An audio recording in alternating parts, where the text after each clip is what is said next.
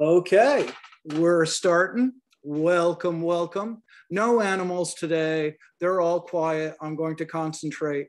I will have animal visitors again in the future. Anyway, we should finish up the chapters in the historical methods book today. I have here, share screen. Here is, if you notice what I have, and I made it live, and I did make the date correct this time. I have an extra credit question with a question that was covered both last time and will be covered today.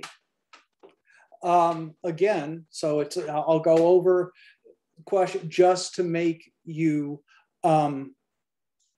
just to keep you alive. It's extra credit. Now, one thing that Zoom does, if you get the wrong answer on the extra credit, it takes off 5 points. I'll go back to the grade book and fix that. So, I mean, if you try and miss it, you won't get any credit, but I won't penalize you for it. So 5 extra points, 1 question from actually both today and Tuesday's presentations. Again, just to keep you on your toes, keep you involved. And these things do add up. When I do the final grades, you know, the ones who tried all the way through, not only do you get the extra points, you get the tiebreaker. Anyway, so that's, you have until Saturday, the 27th, to do the tiebreaker. Not the tiebreaker, to do the extra credit. And then next week, we will have a test. We should finish up the lecture part today. And then we'll have a review next Tuesday. And the test will be online next test. We have a raised hand. We have a question from Claire Moreau. Yes, Claire Moreau. Yeah, so you said the test will be online. So is it going to be? Test will be online. So we're just going to do it like you said on our own time, not during class time? On your own time. Those of people who need extra time, you have it. It is open text, open book, open note, open PowerPoint. That's the good news. The bad news is I'm not going to ask you to repeat stuff from the class. I will say, how would a nationalist view the withdrawal from Afghanistan? And the answer would be, a nationalist would look at the good that America has done. So it's not repeating back stuff, it's using the stuff. So, but anyway, I will have and it's not live yet, but I have a test review guide next time. We'll go over the test review, and next Thursday, we don't have a class meeting. You can use the class time to take the test. So that's up and coming. Anyway, let's get through the rest of this stuff. We have somebody have a question. Currently been going in between history class and did not see the paper that was due. Okay, paper that was due. You can make it up. Again, I'll have to take off for lateness because everybody else got it. Anyway, let's go through. This should be fairly quick and painless. Stuff from our textbook. Again, the STAM history methodology textbook. That first book covering the whole thing. Like I said, it's a lot of blah, blah, blah, blah, blah. A lot of repetitious stuff today. Again, looking at a historical presentation. Do something that matters. Is it interesting and relevant? Certainly Nathan Bedford Forrest and the statues are important. Now, his military campaigns, Nothing really much new. We know about those, but the statue is the relevant thing. Have you anything to add? Yes, you do. Can you pull it off? Do you have access? Yes, we had access. Now, if you were doing something again on military campaigns, you would need archives and stuff from from museums all over. You had to go to Memphis. So no, if you're going to do a good job on forest military campaigns, probably couldn't do it. You wouldn't have the time or the resources. Do you have access to material? Okay. Google and Wikipedia. What is wrong with a Google search? Anybody? It's not credible, and neither is Wikipedia. Yeah, it's not the best. It doesn't rate your sources. It gives you the best. You had another contribution or question? Okay, I'll show you. For example, we will do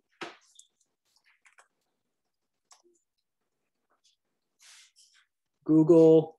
Ooh, it's Chinese, something Chinese this year. Anyway, for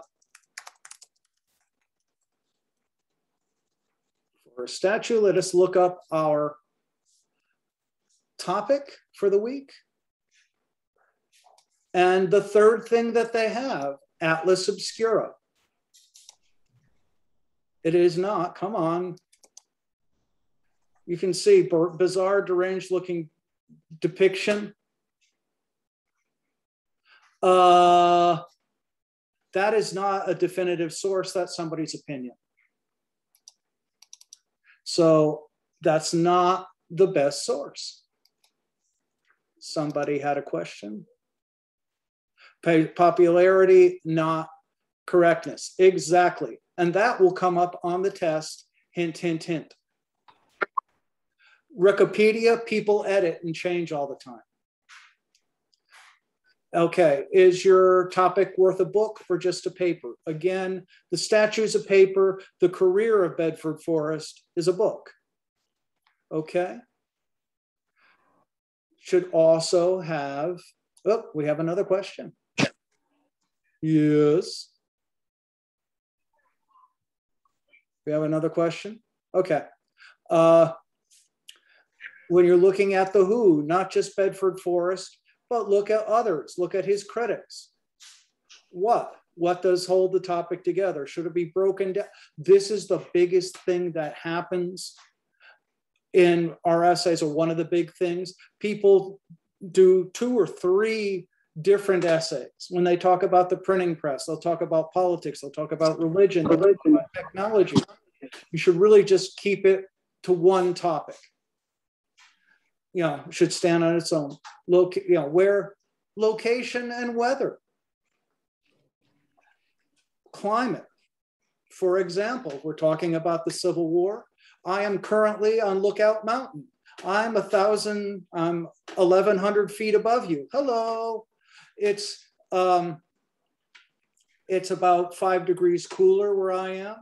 And where I am, we had the battle above the clouds. But you know what? It wasn't a big battle. It looked lovely, and we have nice paintings, but it wasn't the big battle. The big battle was the next day. So the climate, we can write about it, but we write about the battle above the clouds because it looked nice, but it wasn't a big deal. So the weather did make a difference. When history, duh, but look at the technology and the politics. One part of the where was Bedford Forrest was really good at cutting our communication lines of the Northerners. He knew how to screw up Northern technology. How did groups or individuals make a difference? Union, the Klan, African-American groups, all of them had an impact. Okay, here's your papers. Once you have an idea, sum it up. This is another good thing about presenting history. Say what you can do in a sentence or 2. If you can't, it's being vague. This happens a lot on a lot of your essays. If you can't really say what you're trying to say, it's not working. Independent and dependent variables. I talked a little about that. Author German Diamond says we're speaking English because of guns, germs, and steel.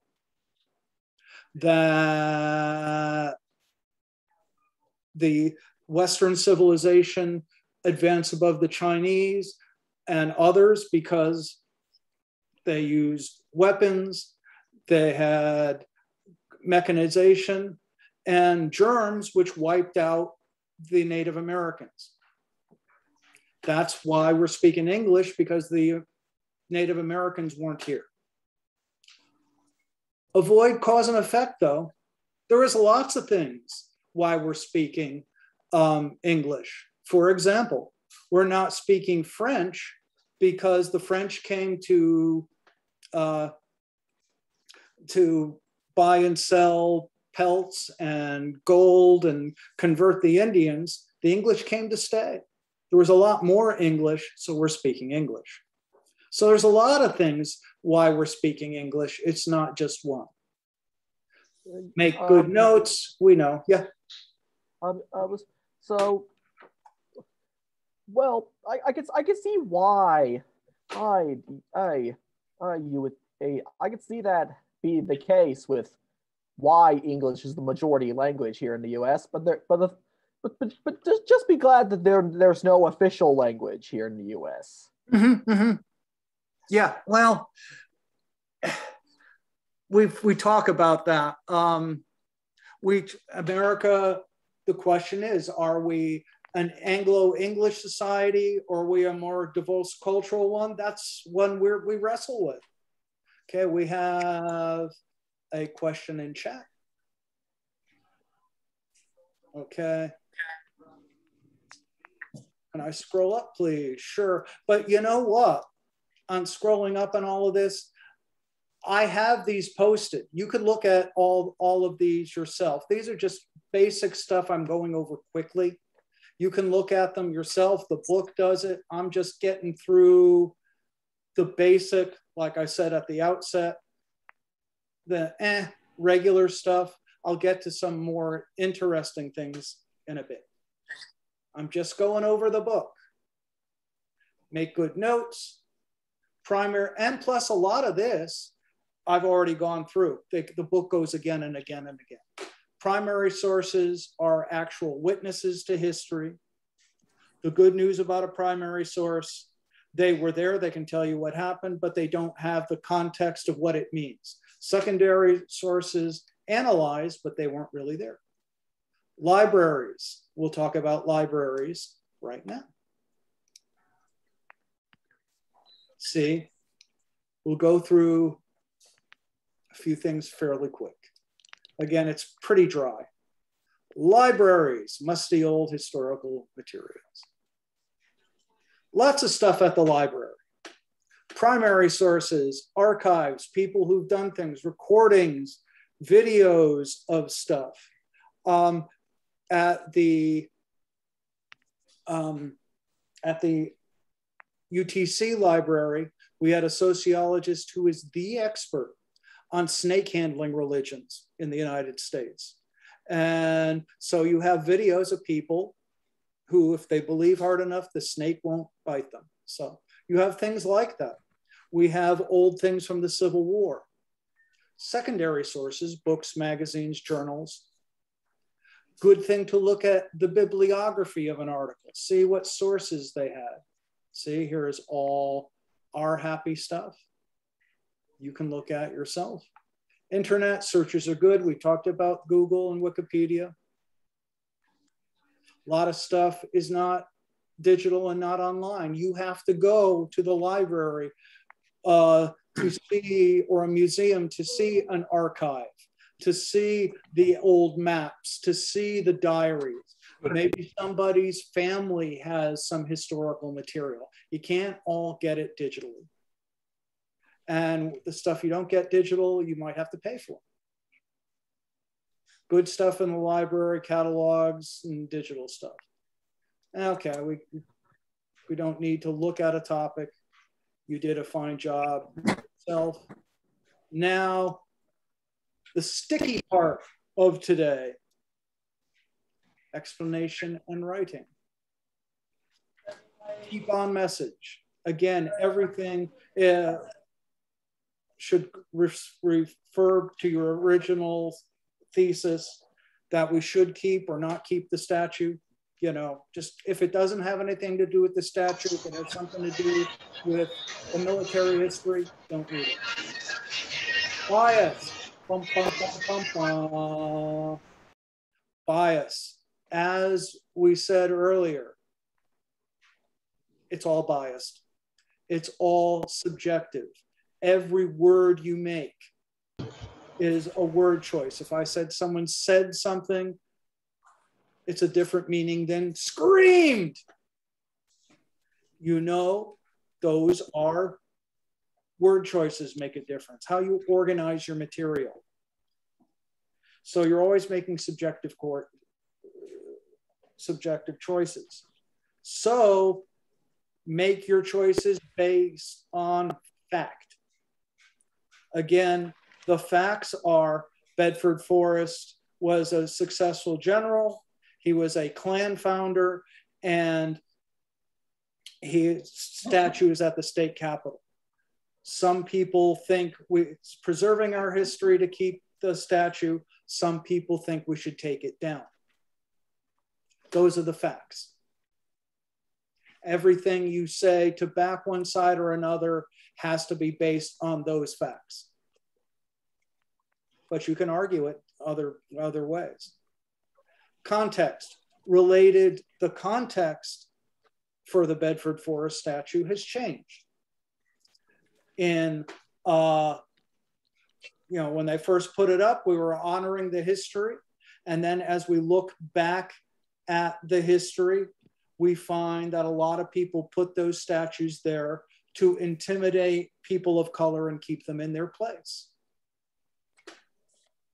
So there's a different context. What does that mean, and what should we do?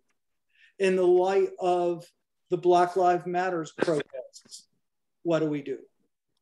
The context has changed. Status. What have other people said? This is what I wanted you to do, and most of you did it. Look at what other people said to provide some insight. And quite frankly, the history, or how we look at the history, changes. Statues like that used to be okay. Confederate flags used to be okay. When I was a kid, we had the Dukes of Hazzard. You had the General Lee car. So, with the Confederate flag, can't do that today. I had someone had a question? Okay. What gaps? Generalizations. Don't use, when I say you're being vague in an essay, don't use terms like the media. What's wrong with calling the media the media? What's wrong with that? Anybody? It can refer to multiple different forms of media. Bingo. That there are, when we say the media, there is Fox News on the right, there's MSNBC on the left. There's Newsmax, there's the Huffington Post. They all have different viewpoints. News and entertainment. ABC is owned by Disney. You're not going to see anything against Disney on it. Disney owns Marvel. You'll see a lot more commercials from Marvel on ABC than you will on CBS, which is owned by Sony. So, yeah, you can't generalize. It's dangerous. Wait, I thought CBS was owned by Paramount. By who? Paramount. Maybe. Okay, I'll have to look that up. Well, Sony owns one of them. Comcast owns NBC. It changes. I'll have to look that up. Sony did own CBS, and maybe it's changed. But yeah, anyway, we'll check that. But it is a broad term. And it is not like a bunch of, gay liberal abortion doctors are meeting in New York and LA to decide what goes on the air. It's a lot more complicated than that. So media is a difficult term. People, what people think or what society thinks. Different people in society think different things. This is when I say you're being vague in an essay, that's what I mean. Oh, we'll do fine. I did upgrade, leave me alone. Self-discipline, be aware of your own context. Causation, events have multiple causes. Avoid making generalizations. Okay, theory, the last thing we can cover in time. Theory is something you could support even through research. If it's not something you can prove, then it's a concept. Theory is ideas that are supported by research. Media cultivation, you get an idea, it happens. You see something violent in the media and you think, I can do that. It makes you more violent like that. So media is, again, media violence is a topic. Agenda setting and cultivation are theories that apply for it. Here's a video that I can get through that pretty much says it. Picking it up. See, Marvel Studios, Disney. We need to get something straight. Evolution by natural selection is a theory. So is climate change. But people keep saying that like it's a bad thing.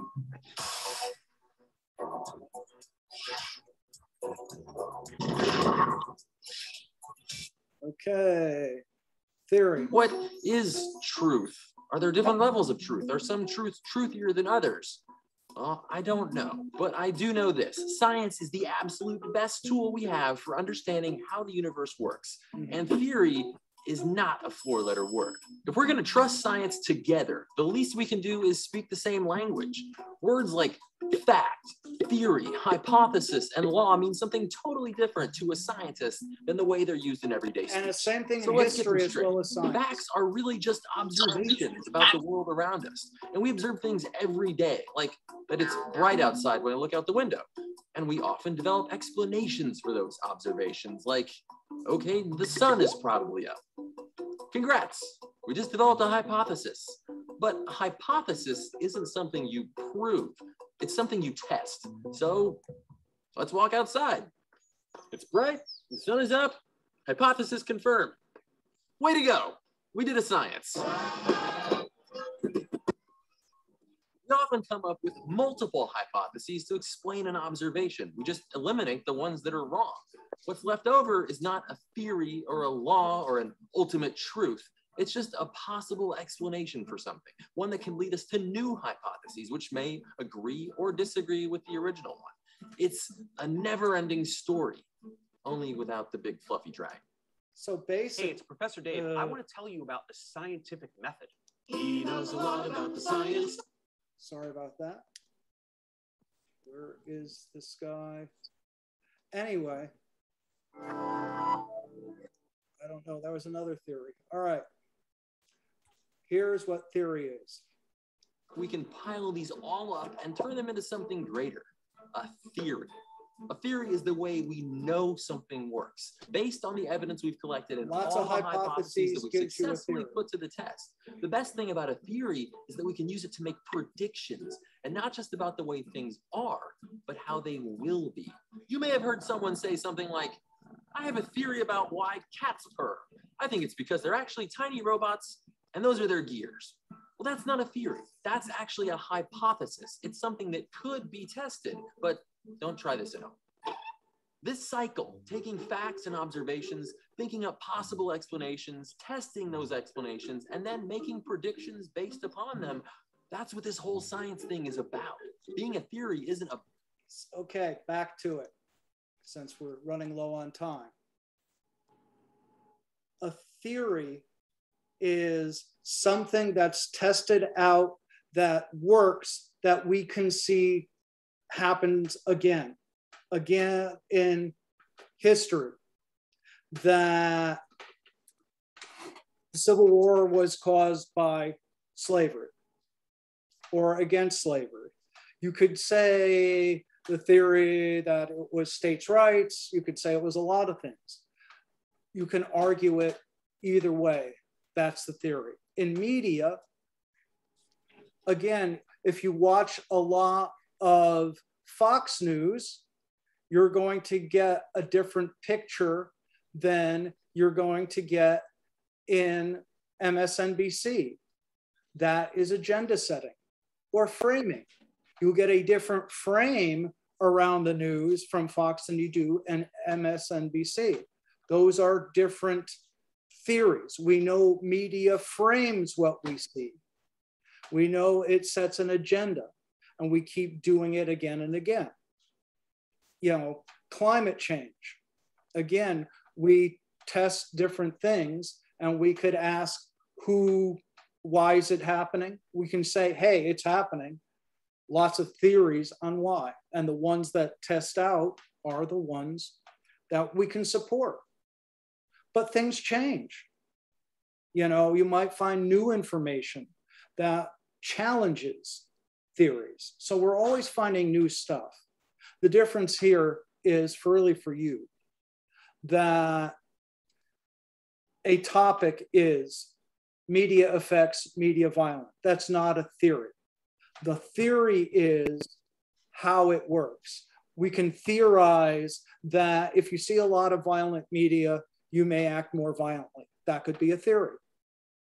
Cultivation and agenda setting, those are theories that say that's how it works. So those are theories that explain how the topics work. So, and that's how it works in all things. Yeah. Okay, have to do one thing because I'm running out of time. Narrative. We write stories that are narratives that tell stories. And just the facts, it's kind of boring. It's a list. So we tell a story about somebody, but again, you're making subjective choices. Copyright, I will get to next time as we run out of time. We'll finish up copyright and review for a test next time. Questions? Raised hand, question, yeah. Any question? Okay. We'll figure this out. We will do it next time. We'll finish up and review for the test next time. Running out of time here. I will talk at you next time. Have a good weekend.